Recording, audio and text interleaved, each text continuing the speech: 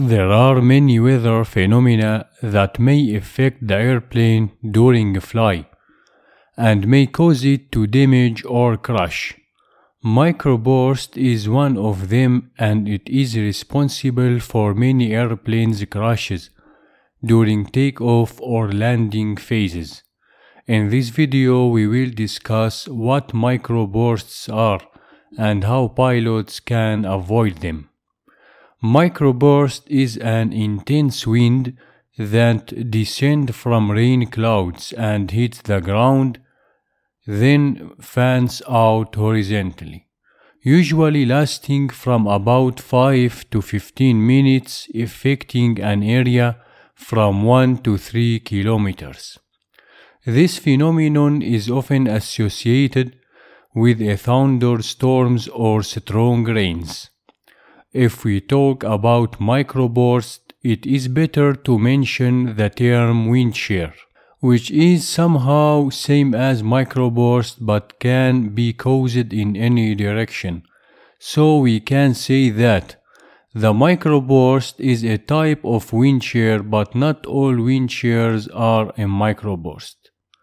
Wind shear is a sudden change in wind speed or direction over a short distance in the atmosphere, and low-level wind shear can affect aircraft airspeed during takeoff and landing. The term headwind refers to the wind blowing opposite to aircraft motion, and tailwind refers to wind blowing along aircraft motion. So, for example, the aircraft may face a tailwind, then a sudden headwind.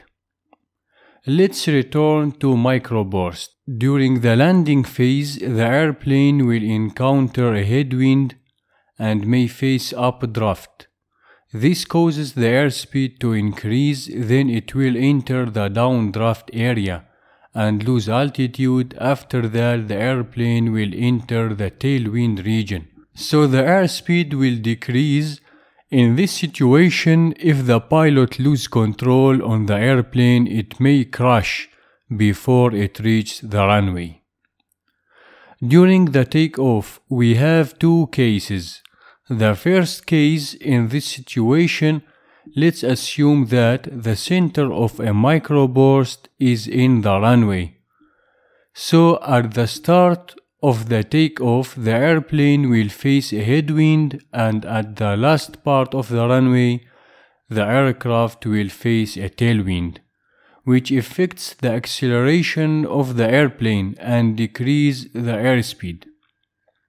If the runway is not long enough, the airplane will not be able to stop or fly, and that may cause an accident.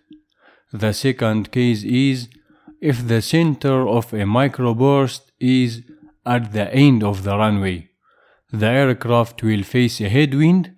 When it gets airborne, then downdraft, finally a tailwind, so it may lose airspeed and altitude rapidly.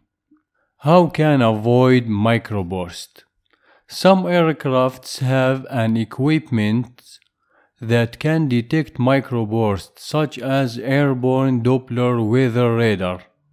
Some airports have systems that can detect microbursts, such as wind shear alert systems, an optical detection system, and a network anemometer around the airport.